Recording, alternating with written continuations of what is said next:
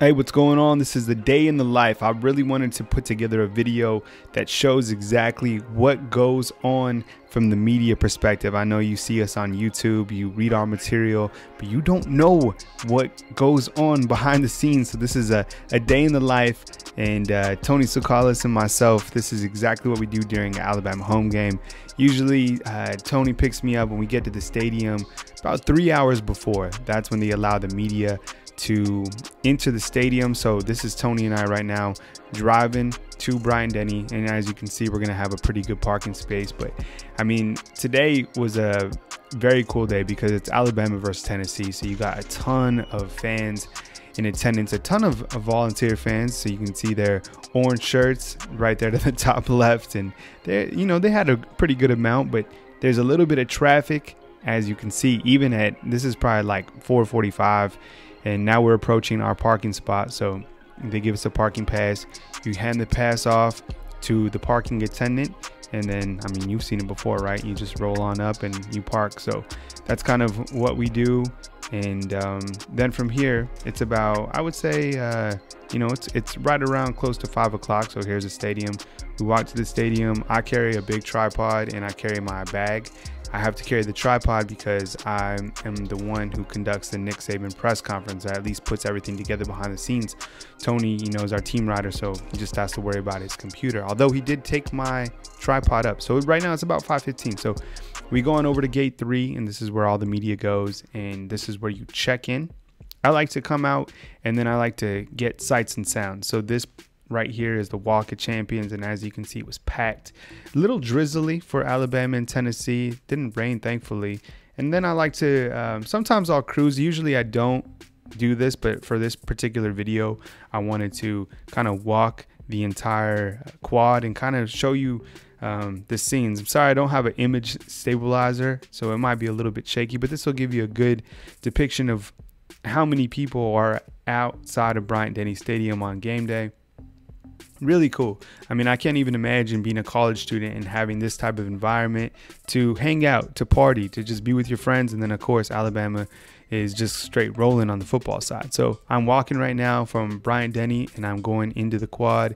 And as you can see, it's completely packed. There's just so many people. I've made it to the quad right now, and I'm walking through tailgate madness. There's just the tailgate, because I'm not from SEC country, so I didn't know that this even existed. Of course, I've been to a tailgate before, but not to this magnitude. I think this tailgate, the tailgate in Baton Rouge, I mean, these are tailgates of thousands and thousands of people. I've heard there could be 30,000, 40,000 people tailgating, and I mean, just so many Crimson Tide fans. There's some volunteer setup as well, but it's a lot of people having a good time, getting their drink on, watching other football games. I mean, there's TVs out here, there's electricity, people are barbecuing. I mean, it's done right in Alabama, and it's done right on the quad. And as you can see, it's just packed. There's tons of cornhole, and where I'm from, we didn't really even play cornhole, so it's pretty cool to now have cornhole in my repertoire of party games. So I was just taking a cruise and just kind of filming the sights and the sounds, and it's packed with just tons of people from all over the area, and just having a good time. Is something that I really like to just go and cruise out. Usually if I bring my father or my mother, I will bring them out here. We don't we don't really bring the kids out to the tailgate or anything like that, but it's cool to be a part of. And I'm sure that if you're an Alabama Crimson Tide alumni, or you just want to put this on your bucket list to come check out an Alabama football game, going to the quad, tailgating is certainly something that you have to do, and I would certainly recommend it. So now I'm getting this next video, I'm getting to the stadium. So I've walked past gate 15. That's where the media goes. We check in. I like to actually, get some steps in, get my walk on, because I know for the most of the day I'm going to be sitting. So I actually come this way. You can take the elevator up to the 7th floor. And this is the route that I go in. I like to come into the stadium, and I like to go right down on the field. And that's what I'm doing right here. I'm walking right in from the gate, and I'm going right to the field. And this is well before the team has even come out onto the field. There's not even specialists working out or anything like that. It's just me Coming down to the stadium, I usually like to take a panoramic picture from the bottom of the field. I think it's just cool. I mean, you're at the bottom of Bryant-Denny Stadium. I mean, this isn't, you know, I don't get tired of being here. I don't get tired of doing this. I mean, I can't believe that I'm here and have the opportunity just to be at the stadium and to be around Alabama Crimson Tide football. I mean, it's truly an honor, honestly. So I like to come down here and kind of just scope it out. Usually I'll tweet a picture from my personal Twitter account and recirculate it. Sometimes I'll try to tag James Spann, see if he'll give me a nice retweet, because he has like, what, 200,000 followers or something like that. All right, so as I said, you know, I like to get the walk in. So now what I do is I actually walk up you know, the long windy ramp all the way to the 7th floor, and sometimes I'll stop and take some pictures from here. And as you can see, that's me getting my walk on. And there's Westgate Luxury Apartments. As you can see, they're one of our sponsors. So I continue to walk up. It takes me a little bit of time, but I don't mind it. I like to get the walk in, like to get the exercise, and I'll do the same thing on the way back down. It doesn't bother me. So, and I just kind of cruise up, get my thoughts together, you know, think about the things that I have to do for the rest of the day, make sure that, you know, everything is in working order on the website, on BamaInsider.com. Just kind of get my mind right, get into it. Now I've made it, and I'm actually in the media suite. You're going to see that next. So you got to go in here, and they give you the pass. So you have to flash your pass to the lady right there. And now I'm in the media suite, and the media suite I think is really nice. I guess it's going to change. They're going to put us on the opposite side, which I'm not really looking forward to, because I think it's a pretty nice setup that Alabama has in here. I mean, everything you want. They have 2 buffet lines.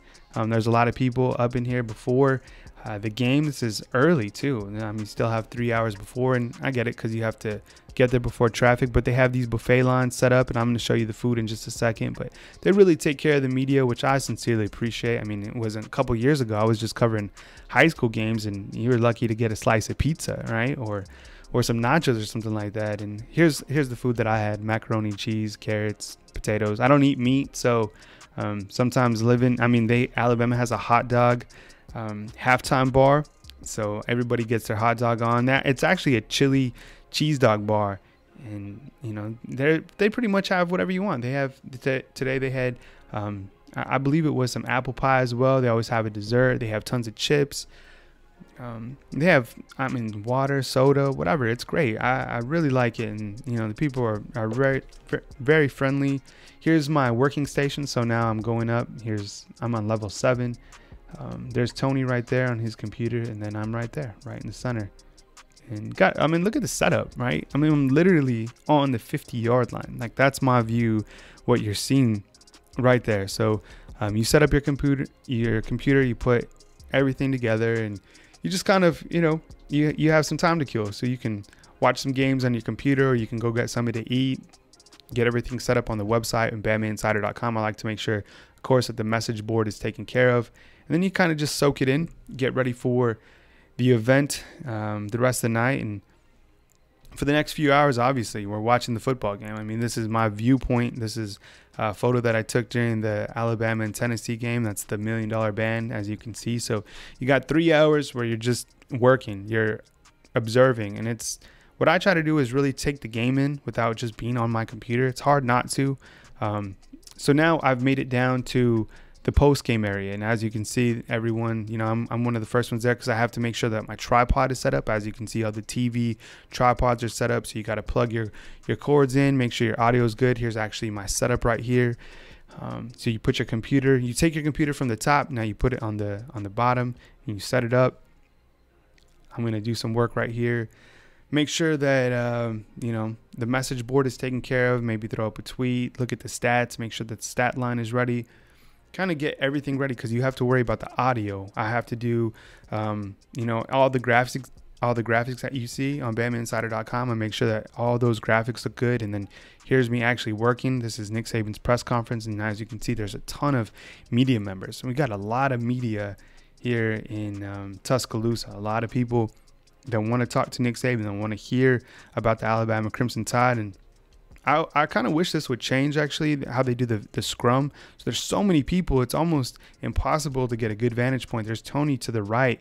And whenever you watch our player interviews and you're always talking about the audio, I mean, look, trying to get audio in that is almost impossible. And then it's almost 1 a.m. and you can see all these people still grinding, still producing the content that you're going to read the next day when you get home. And then I'm actually shooting this right now at 3:30 a.m. and the post-game podcast that you listen to, this is what I'm doing. I'm knocking it out right here. So checking the levels, reading my notes, and putting together the podcast for your enjoyment so you can get the content, the quality content that you deserve. Well, I hope you enjoyed a day in the life. This is something I always wanted to do. I really wanted to give everyone a behind the scenes tour of how things work at BamaInsider.com. I hope you like it. Please give us a thumbs up and be sure and subscribe to our channel. We'd sincerely appreciate it. I'll catch you guys soon, and coming to you as always from beautiful Tuscaloosa, Alabama. Thanks for watching.